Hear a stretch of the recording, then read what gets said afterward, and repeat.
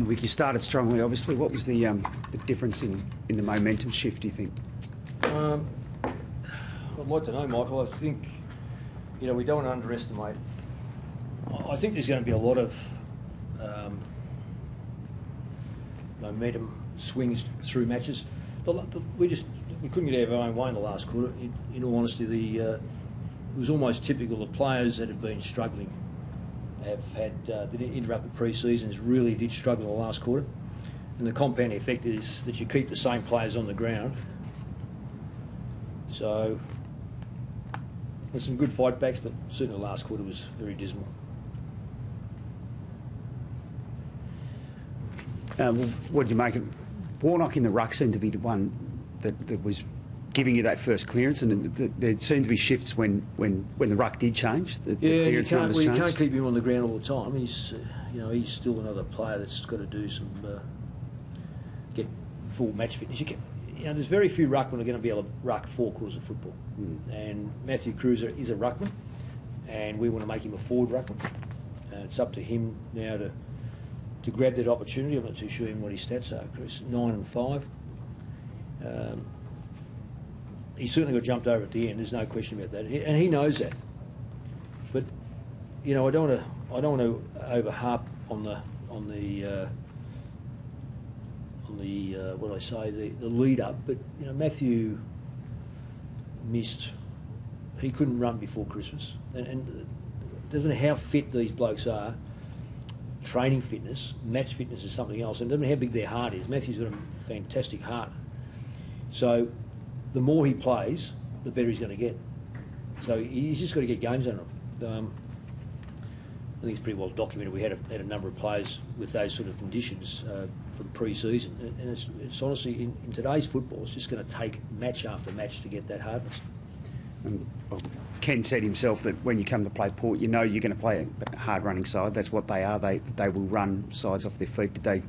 Were they the worst sort of opponent to cop first up, given limited preparation? No, we went into the game confident that we could match them in certain areas. Look, there's no question they blew us away totally in the last quarter. I mean, that's just a fact of life. I mean, statistical will show it, scoreboard will show it, and you don't need stats and you don't need to know a lot about football to see that they dominated the last quarter. There's no question about that. The same side last year, we ran over to make the finals.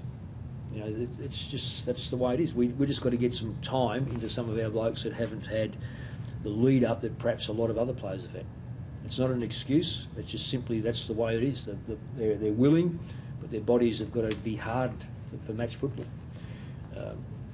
There's a compounding effect, and I've said it before, that players' rules these days means if you can't really touch them for a month before Christmas, and then not far back and you get a couple of games of footy. It's not really enough. I wouldn't like to draw a line through sides that lose in the first round. I said it when it was a press conference yesterday, that it's going to throw up a lot of variables, and as sides get balanced and get a few blokes back or start getting hardened, there'll be a mixture of results. Is that a fair assessment that Ken Hinkley makes, that the rest of the competition does think Port Adelaide's going to be a side that's going to be hard to run over because they are fast finishing, strong finishing? Sorry, what was that? Ken Hinkley's line that if you're playing Port Adelaide, you're going to know you're going to get against a side. Look, it's a great thing to have on statistics of last year. They did overrun a lot of sides, and if that's, are they doing any more work than anyone else? I'm not too sure. We haven't followed their training all the way through. Have they got some magical formula? I wouldn't suspect so. There's no doubt about their running capability, but are they better than anyone else? I think time will tell.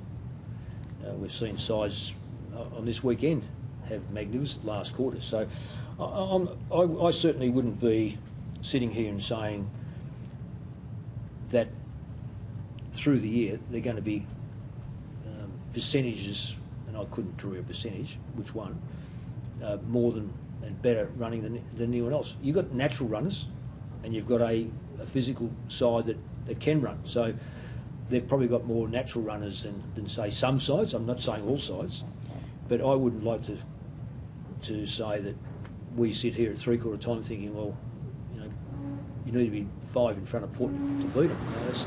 That's never been really the issue. But if he can convince them that they're invincible, it's an art in itself. Yeah. Mick, what do you do in the next 10 days? Do you train some players up, rest some before a big game against Richmond? No, we'll just take it the way we have. There's no magical formulas. You just got to get going and work hard. Given what you were saying, that players will get better for the runs they have, interrupted pre-seasons, etc. How concerned are you about tonight, or is that just something that's just happened and you just keep progressing? No, well, we didn't want it to happen. Yeah, we picked a side to win. We picked a physically fit side. This is not. We're not taking shortcuts with blokes. We're just saying that they're not match hardened. Yeah. All these blokes that stepped out in that field are physically fit and ready to go. Some played 1, some played 2. Very few played 3 games. And you've just got to get your head around the fact that sides will start differently and sides will finish differently. And we didn't want to come away saying today we got blown out. We didn't want to get blown out of the water in the last quarter. We didn't sit here at three-quarter time, at match committee thinking we're going to get blown out of the water.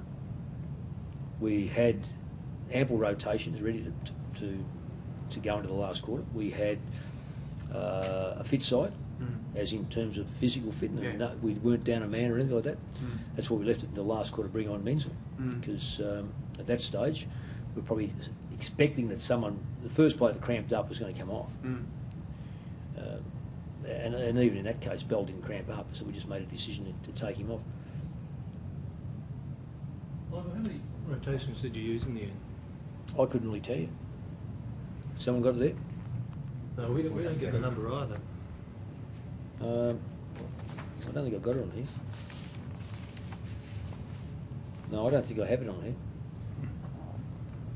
So what's the biggest adjustment you then make on the bench there in terms of making sure you don't go over? Well, I don't. Oh, 120? no, yeah, you get a warning. But when I say get a warning, I think we do.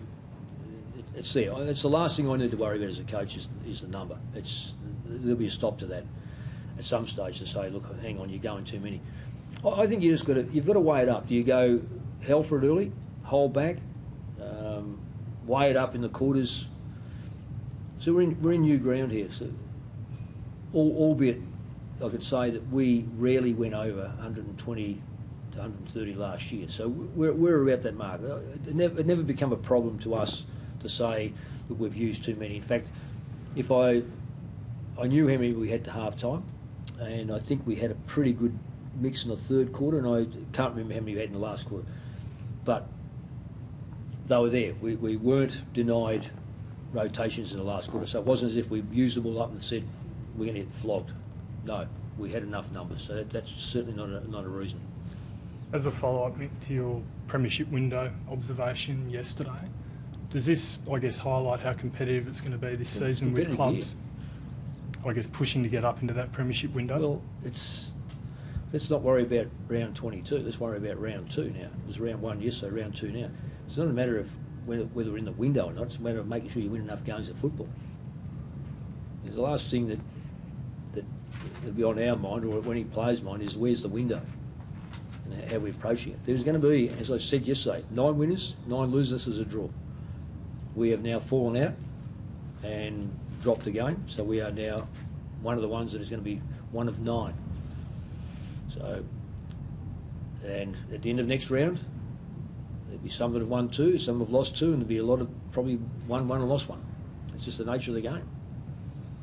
There's no one you can take lightly these days. Andrew Walker's game. Free kicks, report, 50-metre penalty. What did you make of his ability to control his emotions? Well, I'd have to look at that. I haven't really taken a great deal of.